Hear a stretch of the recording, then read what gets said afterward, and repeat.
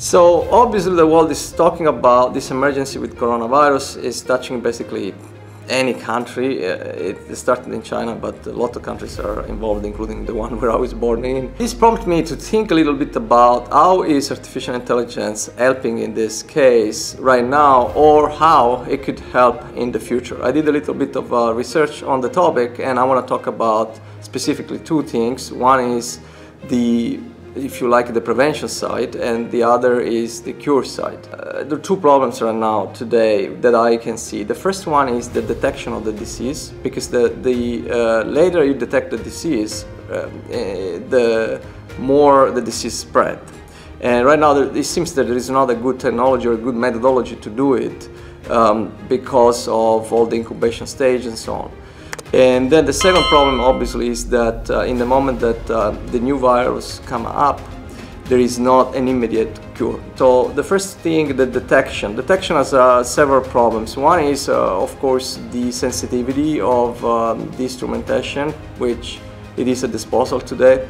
The second is also the cost, and the third is the process, like how do you identify the people that should go through this test. So right now most countries take people through the test or through a deep test only when they have some kind of evidence that there are some symptoms that could be associated to that particular virus. So I found that the University of California at Los Angeles has developed a technique that combines three things basically.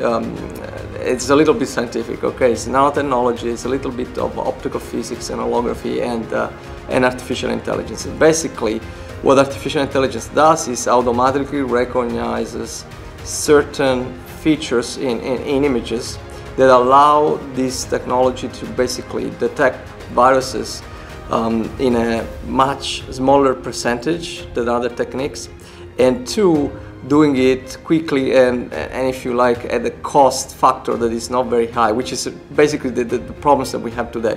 I don't think this is available today. Even if it was available, can be integrated in processes where the governments and multiple governments in the world are involved, so that always take longer preparations. So the other side of the question is the vaccine. So the Wall Street Journal has recently announced that the company by the name of Moderna Therapeutics has initiated the process of testing the vaccine with human beings, but the vaccine will not be available in the market anytime soon. So they're forecasting that it's going to be sometimes in the fall that it's going to be available in the market, because there are basically two stages to go through. One, I suppose, is the experimentations to verify that it's not killing anybody, basically. How this company is creating the vaccine. So they have gazillion, it's a public company, but they have received a gazillion of funding from all the largest pharmaceutical companies in the world. And the reason is because they are working on a revolutionary technology that has, in their case, two applications. One is for curating cancer, and the other one is for curating viruses. Okay, the technology is based on these molecules called RNA.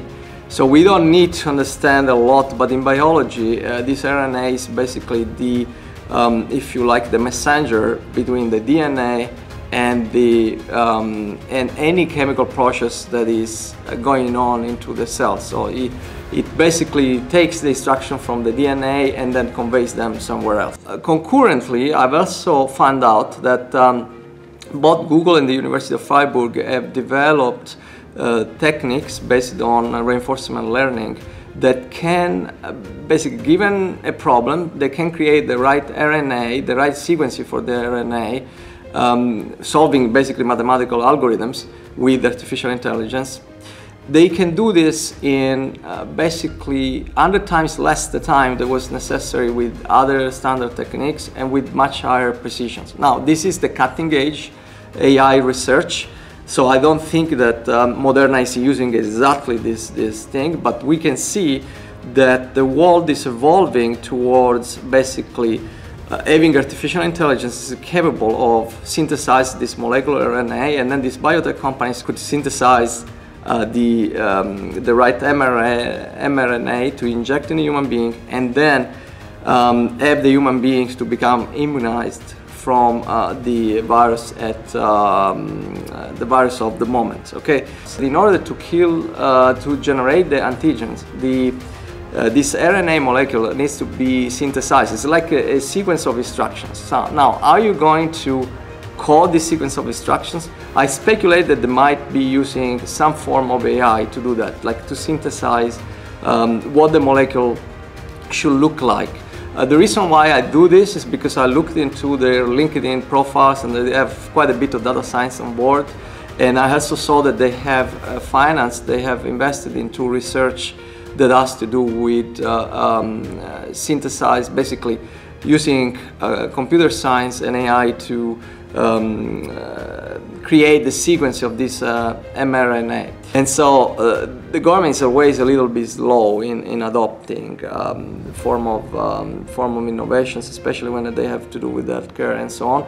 So maybe this can have a little bit of help in having people, if you like, supporting innovations and science a little bit more demanding from their governments, the more investments are made in these areas, and also, if you like, we take a little bit more risk in getting this thing going more.